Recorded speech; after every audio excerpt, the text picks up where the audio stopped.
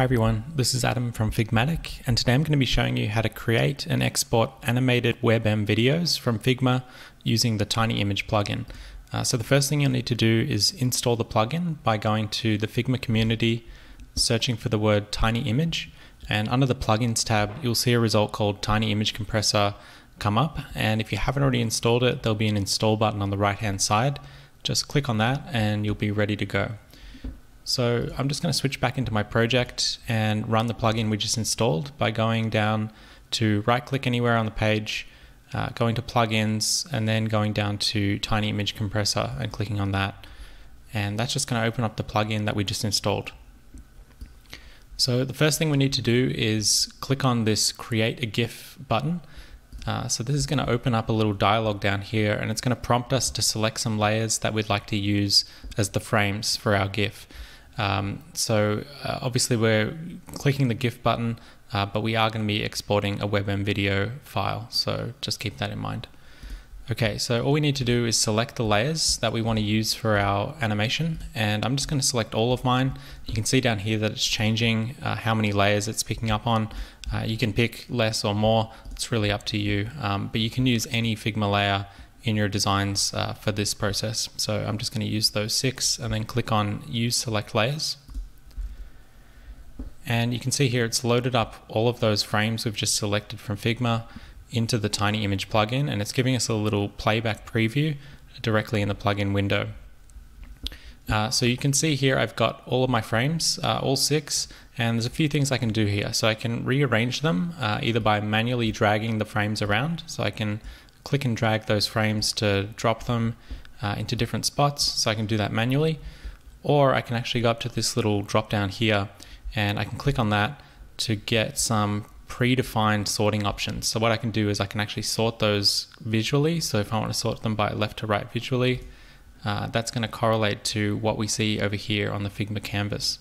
I can also sort them from bottom to top. So if I want to do bottom right to the top left, I can do that. Or I can just sort them by their layer name. So if I've named them in a certain way in my Figma layers panel and I want to arrange them in that way, I can just use the sorting option there to arrange them as well. But I'm just going to use the visual option for now.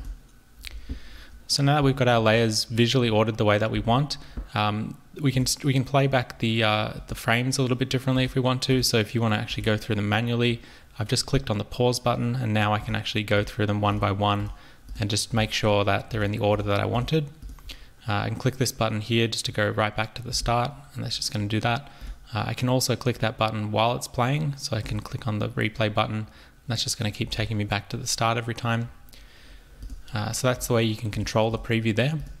The other thing that we have access to is changing the delay between the frames. So at the moment it's half a second between each frame. I can decrease that to make it faster, so I can change that to be 200 milliseconds or 150 milliseconds. You can see it's going much faster now. I can also slow that down, so if I wanted to bring that all the way down to 1 second or 2 seconds, that's something that I can do as well. It really just depends on what you want to be doing in your GIF. The other option you do have as well is changing it manually per frame.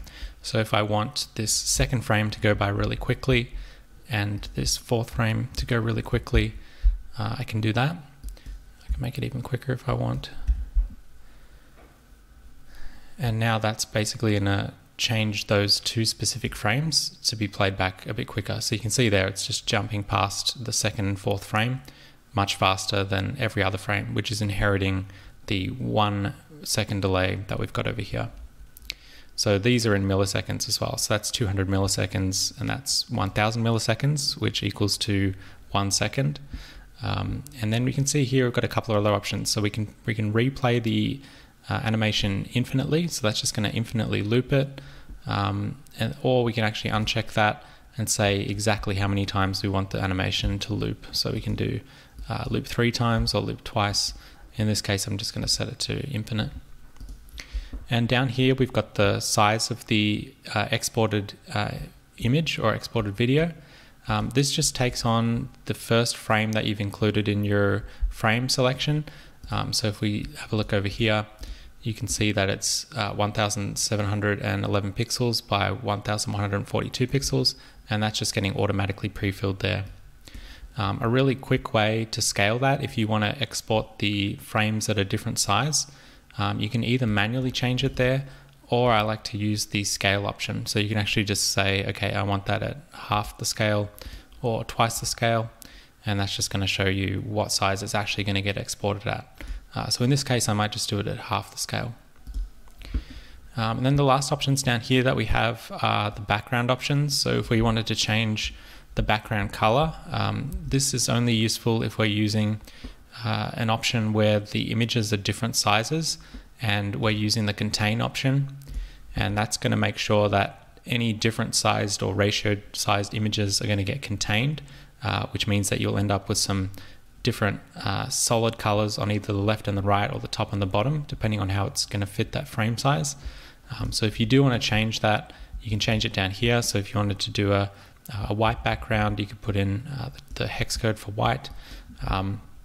But in this case, we don't have any of that background color, so this is not going to make any difference in our case. Same thing goes for transparent background.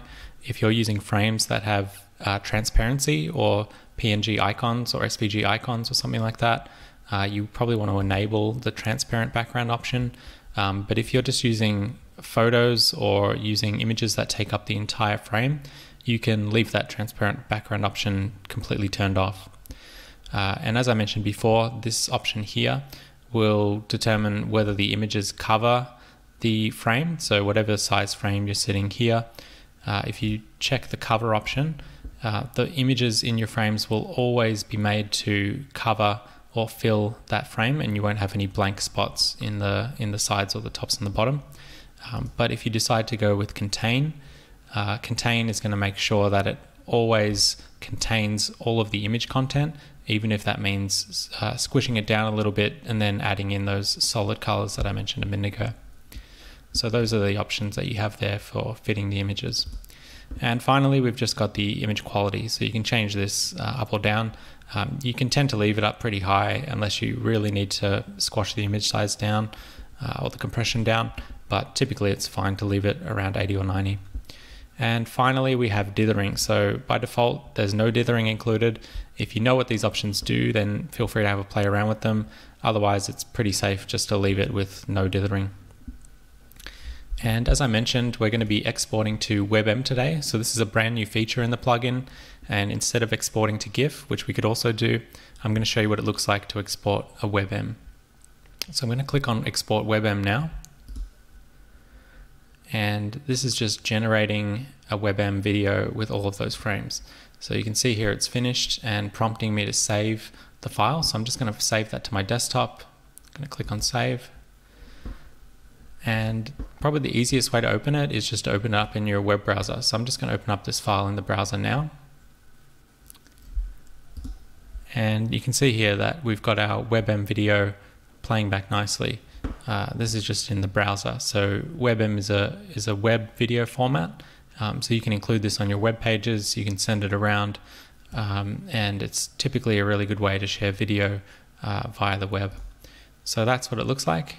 You can see there it's skipping over those frames much quicker. The 2 frames that we added the higher speeds on, they're getting skipped over a bit quicker, but the rest are getting played back at the speed that we expected. Cool, so that's what it looks like to export the WebM file directly from Figma. And you can play around with this yourself. There's many use cases for it, of course, but it all depends on what you want to be doing with it and what kind of content you want to include in your video export. So I hope that's been helpful for you. If you've been wondering how to create WebM files from Figma, you can do it using the Tiny Image plugin. And if you give it a go, I hope you have good results. Thank you as always for watching, and we'll be back very soon with more tutorials just like this one.